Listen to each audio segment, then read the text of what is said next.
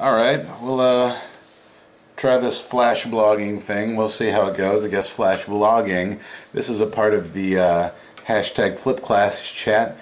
And I hear my Twitter feed exploding with everyone putting their links in there already. By the way, they've only been blogging for like 5 minutes, so I don't know what these freakazoids are doing with their crazy flash blog like powers. I suspect there may have been some cheating ahead of time, like maybe some of this was a little pre-composed, but I don't know. So this week in Flipclass, we're talking about planning. We're talking about our struggles, our successes. And yeah, so the Flipclass planning gets very convoluted, especially for those of you outside Flipclass and don't know what a Flipclass is. The general gist is, instead of lecturing to kids during class, really?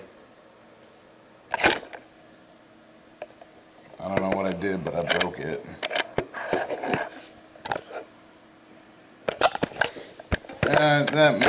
It may or may not still be recording. I don't know. My app went silly on me. We'll this might or may not get edited at all. We'll see. Hold that thought. Editing.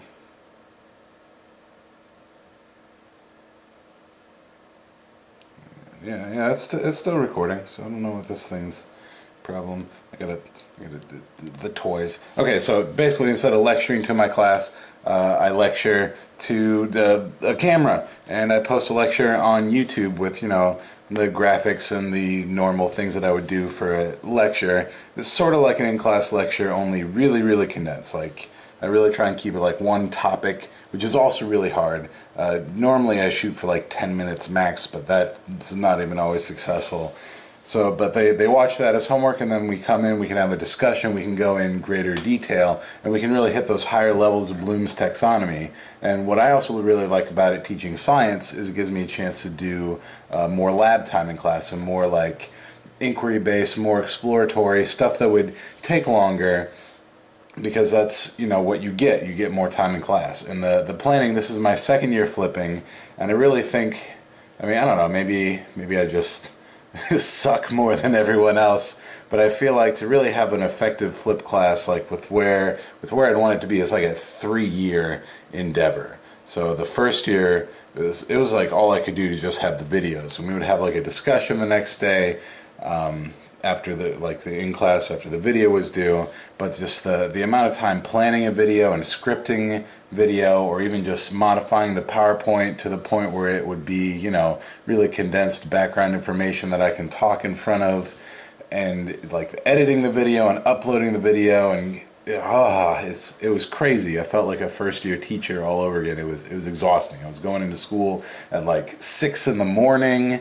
No, I was going to school like 5:30 in the morning, and started recording at like 6 to like scramble and have it like getting to the internet before like before school would start, so they could watch it and have a couple day leeway. And now this year, where I'm really struggling, is I have a lot of videos that I like. I have some that I've had to redo, but for the most part, I haven't had to record too many videos. I've remixed a couple of them and pared them down and chopped them up just to make it a little more like just this one concept per video, just to keep the kids from, you know, having a long rambly video like this one, because I'm not going to edit very much of it. But the harder thing now is, like, I was always taught like direct instruction, and then like you do some worksheets, and then, you know, you take a test. And that was my entire pretty much biology instruction. Like, there'd be labs, but for the most part it was very just, you learn this, you do this, here's a lab. You learn this, you do this, here's a lab. You learn this, do this, here's a lab, maybe take a test. So it's hard for me to come up with like new and better ways of doing this in class and really taking advantage of my time. So that's where I'm struggling the most this year, is finding, you know, because like a discussion is cool, and like some kids get really into it, but not everybody, and some kids, like, it's pretty much as useless to them as a regular in-class lecture. So I don't know, I like having discussions with my kids, but I really want to find a way to dive deeper and really get them to run it more, almost kind of like what they do with like in modeling. And there's not a whole lot of biology modeling out there. And so then the other thing I want to do is really do more labs, really do more investigations, and really do more science. I went to a workshop last year with Aaron Reedy, awesome researcher at the University of Virginia. You guys should definitely check him out. Links in the description. He's got a cool blog, and they're actually they do a lot of science. And one of the girls I went to high school with, Ariel Carl, is a researcher in that lab. So she'll actually Skype in. Oh, breaking stuff. She'll actually Skype into my classroom from the field, which is really cool, and talk with the kids about science and showing some science happening.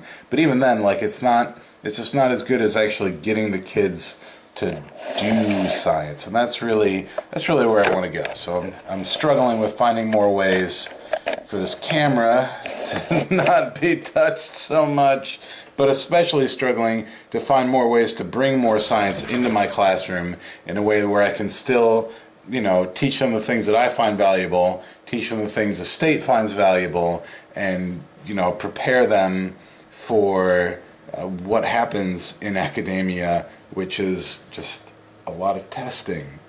So it's kind of, there's my struggle/duality of what I do in class. For more on Flipclass, check out, put some links in the description for some background information on flipping in case anyone else is interested or curious. Or you can always just, you know, message me or put a comment or video response. I don't even think you can do video responses anymore on YouTube because YouTube's gotten lame. But you could make a video and then post the link to it in a comment as if it was a response. That would be sweet. Anyway, that's the Ramblies vlog and the first vlog in a little bit of a while. And also you'll notice it's handlebar time. Thanks for watching.